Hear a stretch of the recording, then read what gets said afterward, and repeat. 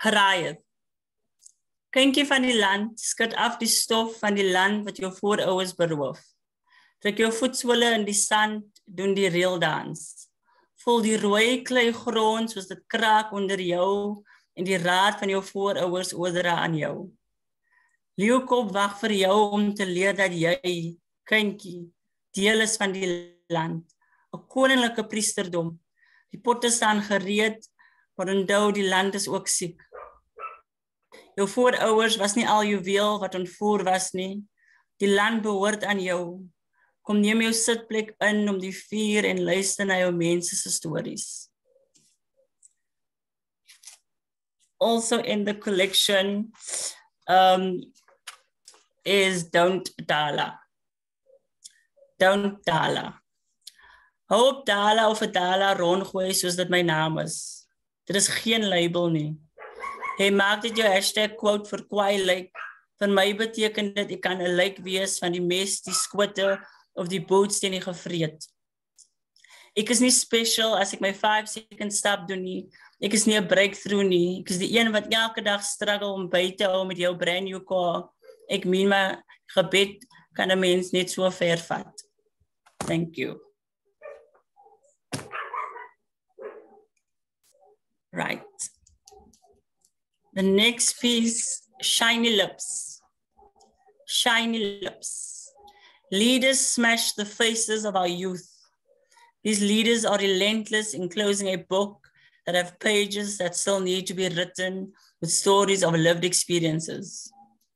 The erasure of the battlefield between ghosts that are remembered and their counterparts wanting a space the size of a blade of grass, which they can proclaim as their own, a space to write their names on the walls.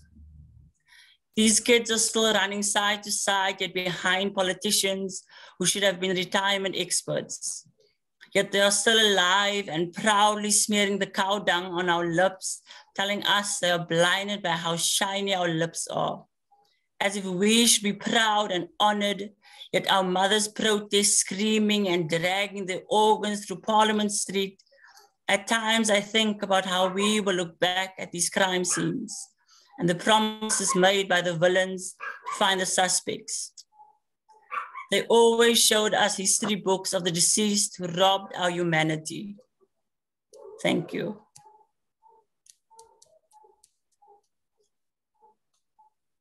Skipping.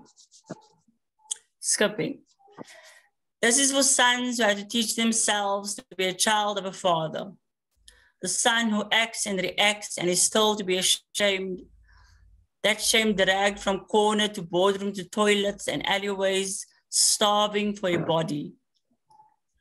For the father who attached shame to skipping in the streets with sons who only want to skip, to dance over trauma and onto forgiveness, like the people in the church do, to gather the holy and be moved to another dimension of unashamed because that God sees you without your judgmental eyes and vulgar tongues slashing slurs at the body that he carved.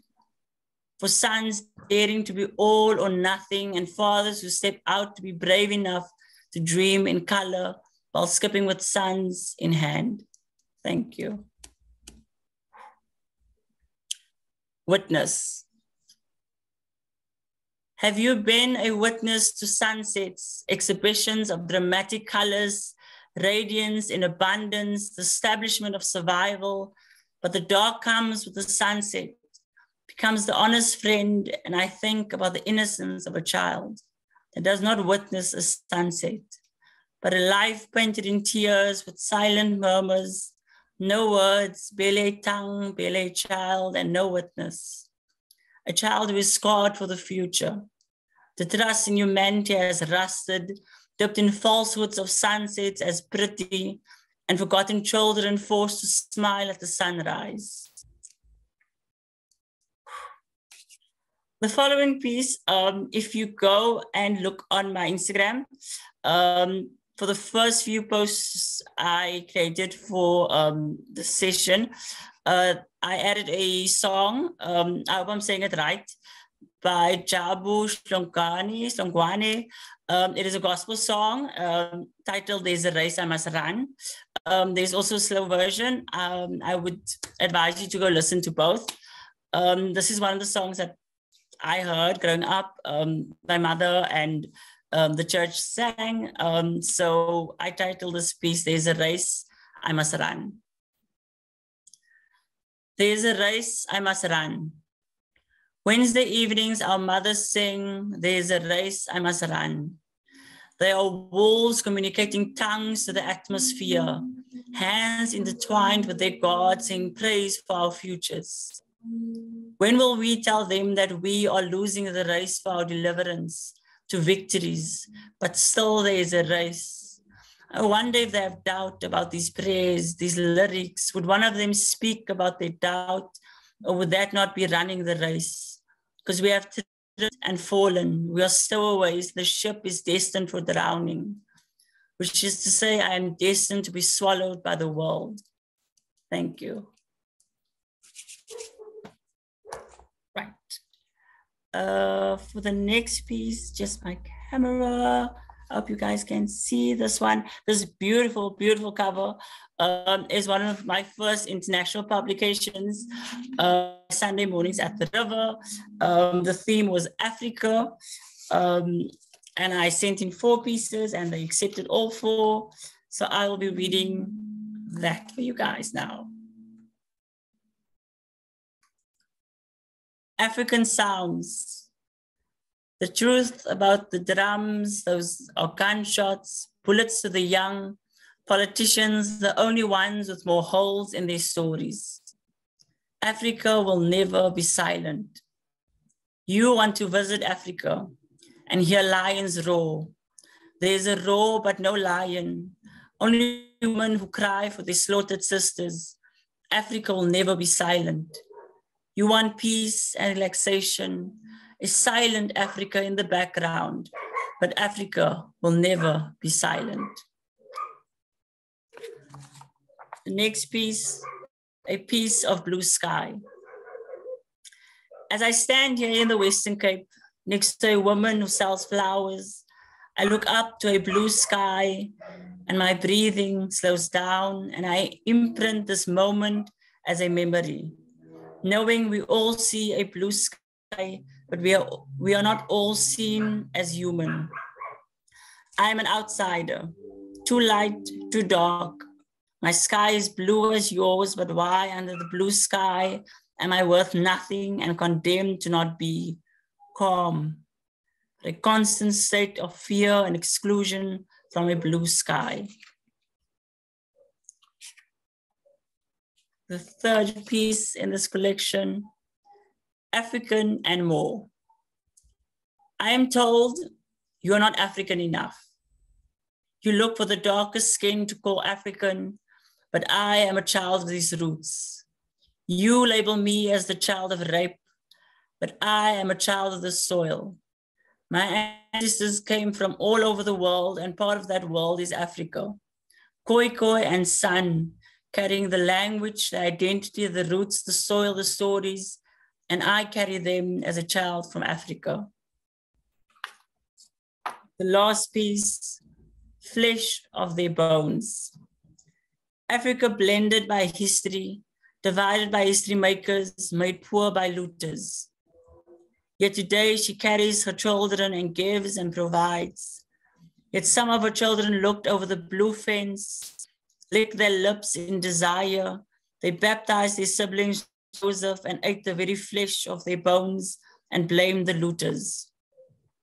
Never recognizing the revolution or the ground cleared for them to kneel because Africa has fed the suffering children so that their tongues may be sharp and the very bones left behind can draw the lines, the boundaries. Thank you.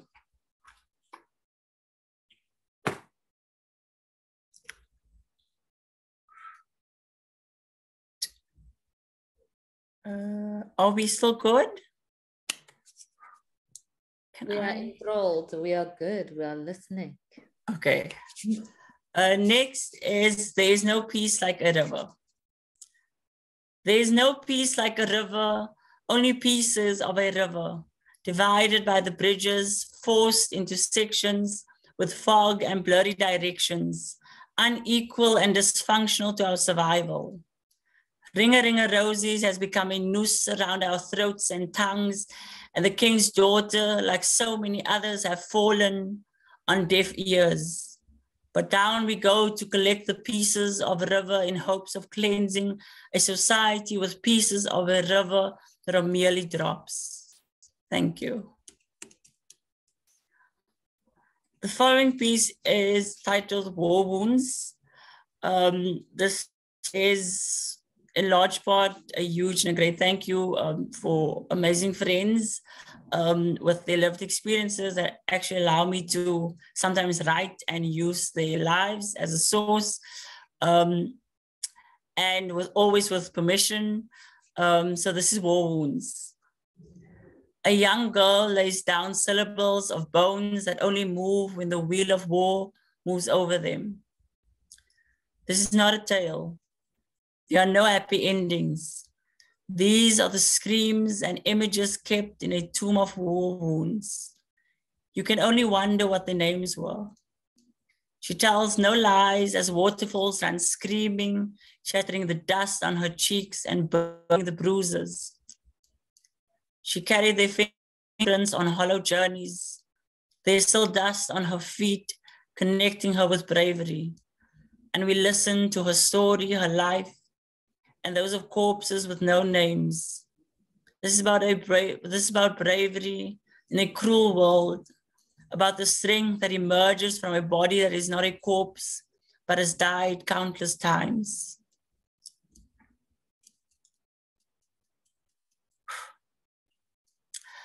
The following piece also does not have a title. If you have a suggestion, please let me know. I promised a poem, a piece. I promised a kiss, a tip of the tongue, but never explained that it would be a blowing kiss, a false pretense, a wannabe embrace. But there is nothing succulent to a promise of this impactful kiss, but never willing to pursue, drag, or smear your lips on another. How do you promise your lover that the rain will march, the dogs will howl, and if the crow has been here, we will hang the white sheets outside? Not for neighbors, friends, or mourners. We hang it for death because we were told that the white flag is a sign for peace, for surrender. And it's not as if this white has always been good, impactful. Look here, death. I know I promised to come at night, steal my lover, steal my kiss, but I paint this sheet every color of resistance. I take down this piece. Come here, lover, I want to plunder your lips. I want death to rise to the latest and breaking news, that we have fulfilled this promise, a piece of myself, that I was truthful, and when death comes, we'll blow a kiss in the wind. Right. Thank you. Next. So I am not a good love romantic person and poet or writer. I struggle with the romantic kind of things. And I've always told my friends, when one of them gets married, I will be forced to write a love poem. Even if it's full of cliches, I just want to write a piece focused on love. So when my friends, Shaz and Rafik, so they got married on the 18th of December, and I was forced to write a love poem. So I wrote a love poem for them, and I titled it Space. Here goes. Space. Love falls like rain in drops, struggles to connect, but always finds a way. Love is standing on the beach and digging your feet in the sand, cold, icy, yet a knowing feeling of life. Love is asking, can I have a cup of tea, and the kettle already boiling. Love is a seashell that is never silent, the ocean always rushing and calling you to peace. Love is day giving time to the night. Love is the sun making space for the moon, and both share the sky. Thank you. That is my one attempt for love. Right. And the next one is Afrikaans one, entitled Nogtans. Nogtans. Ek probeer nogtans staan, bewerig en angs, ek vrees vir beter wees. Jy sê, ek het jou nog altyd lief. My storms dryf my die berge in, my skedel bars teen 'n rots en hierdie liggaam se vel word vervang met bloed. Jy sê, ek het jou nog altyd lief. My woede bars deur wanneer my pen nie meer kan byhou nie en die ink my verlaat. Jy sê, ek het jou nog altyd lief. Met my gedagtes en steeksheid stamp ek my kop teen 'n glas waarin ek myself nie wil sien nie. Jy sê, ek het jou nog altyd lief. Ek verloor en leer nie my les nie. Jy sê, ek het jou nog altyd lief. Ek verdwyn soms in my bed in 'n vertrek sonder lig. Ek skakel die maan af, ek verenig met die gebrokenheid. In die nag het ek jou nog altyd lief.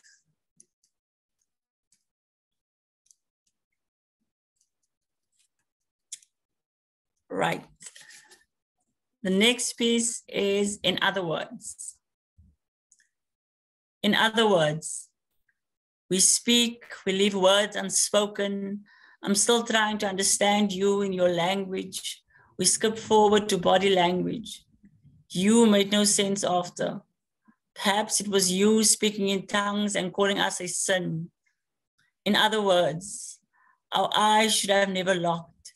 A hand touch and a wink were a grammatical error of your body language. When you have the other words, tell me when we sin again.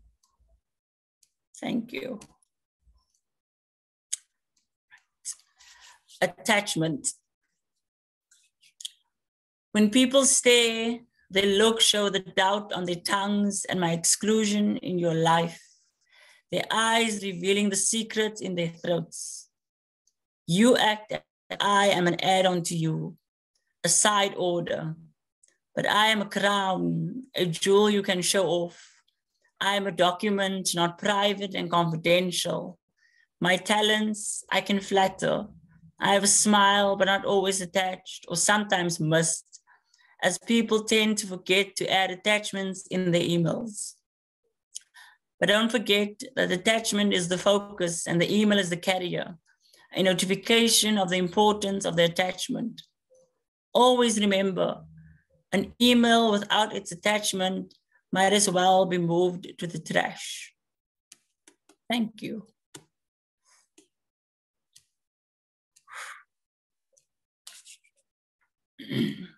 The next piece is dedicated to the young people who have lost their lives on the Cape Flats. It's titled Trying to Survive. Young boys who don't live longer than 26, 27, 28 years, that we only dream, but they are murdered. Trying to survive these numbers and bullets and knives and boots and starvation and poverty. Make it make sense.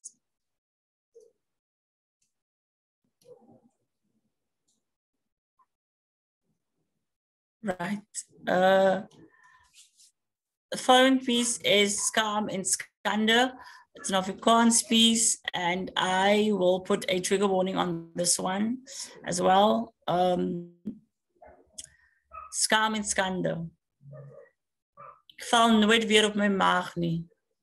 Dra altyd 'n soet met 'n diep stem, met borshare as bewys dat ek nie weer sal skree help, help nie.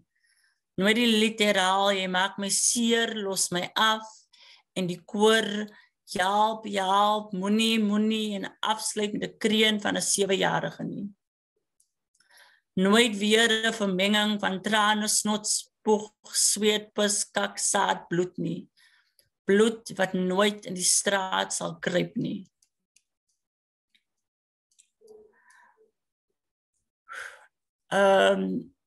Next on my list is Afrikaans piece.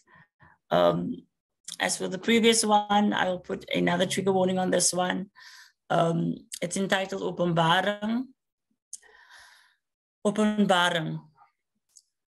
Wat doen jy wanneer jou broertjie wys na die koppel op die TV, wat in die bed lê en sê, Boeta, iemand het met my ook so gespeel. Wat moet ek sê?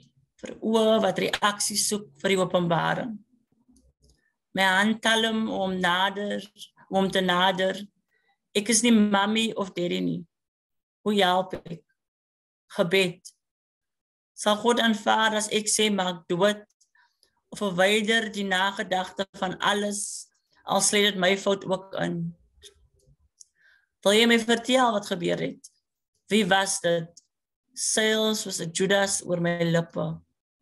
Hy sit sy hand op my gesig en laat dit afkruip. So het die blou naels gegly oor sy kinderlikheid. Klop aan die deur trek my terug. Hallo neighbor, ek het vir julle muffins gebring. 'n Spesiale blueberry een ingesit vir jou broertjie. Lig die blou naels die rooi lappie op. Dankie.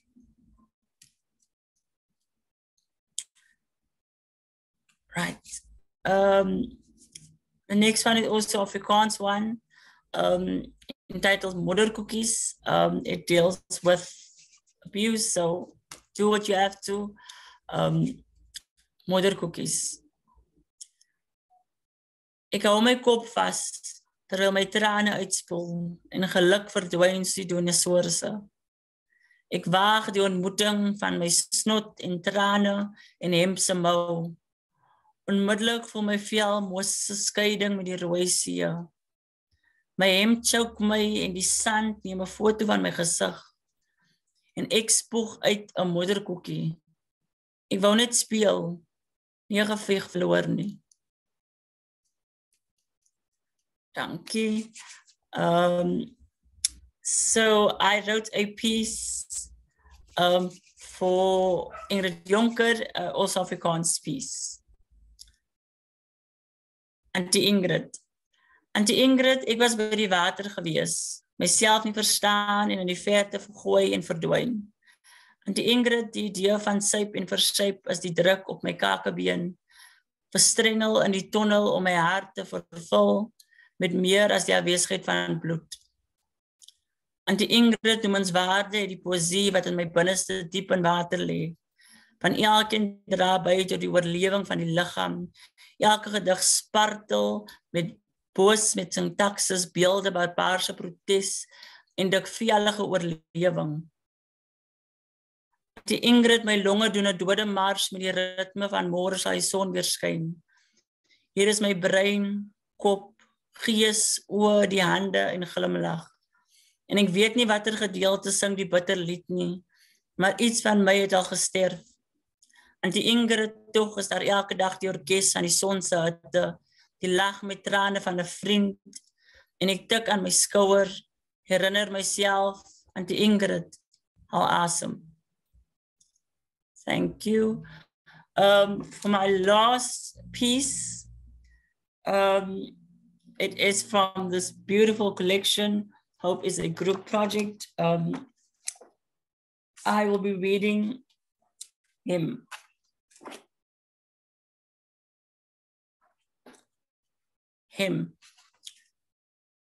I drag my skeleton to the body of water in hopes that I can plant my skeleton close to the river.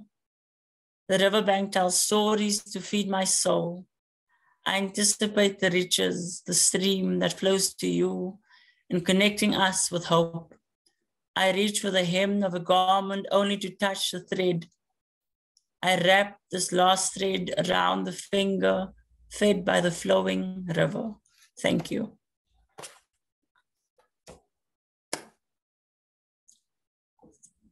Thank you. That was my last piece. Thank you so much, Jerome. Can we unmute ourselves and give Jerome a big round of applause, please?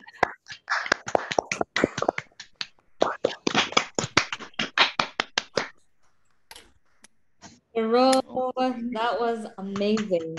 Like, some of the things that stayed with me were, you know, the whole skipping. It resonated somewhere with me. And there was also a line in one of your poems where you concluded by saying, much oh, which is to say, I will be swallowed by the world. That really, I felt that so deeply.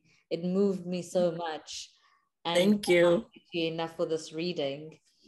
So are there any questions or comments in the room? You can simply put your hand up and unmute, or just unmute if you have any questions for Jerome, any comments for Jerome.